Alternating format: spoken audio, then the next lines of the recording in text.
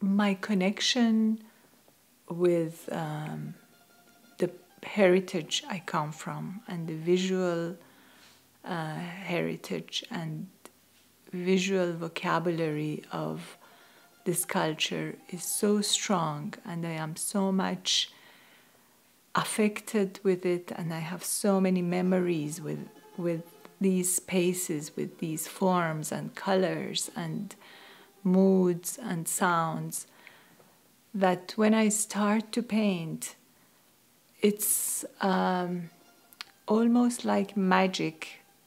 I am taken to this place, which probably doesn't exist anywhere but in my mind, which is connected to those spaces. It's a memory of those spaces.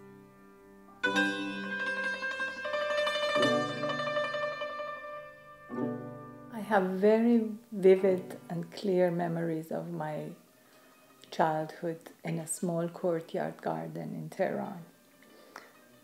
We had a square, or rather rectangular, pond, blue pond, with water and red goldfish in it, especially during the spring and the beginning of the new year. Around it were always some sort of a flower that was in season.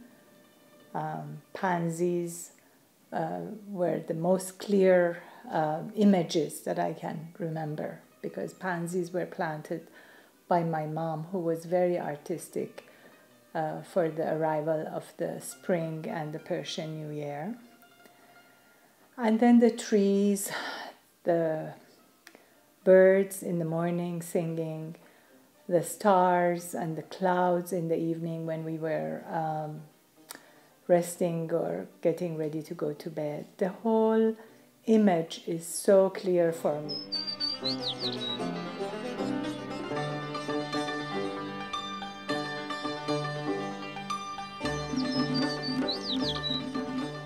Me as this horse which is surrounding itself with all these foliage of everyday life and the beauties and tragedies of our lives, and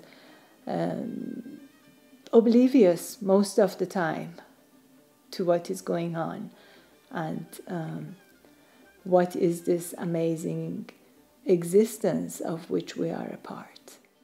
The painting somehow took this form of a geometrical background which talks of eternities. That means the geometry shows an endless and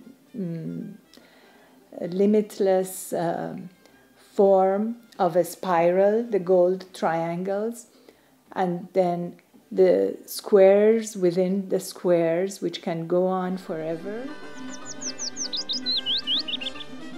But as years went by, and as I lived in Vancouver and experienced life here, experienced the art, the beautiful nature, the people, and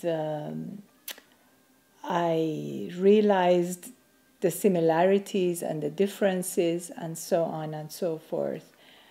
I think my art gradually has changed. While the main concepts and the main visual elements are probably the same, but because I am not connected to a specific tradition of painting in Iran, a specific, for example, miniature painting, my work has somehow developed its own visual language, I would say.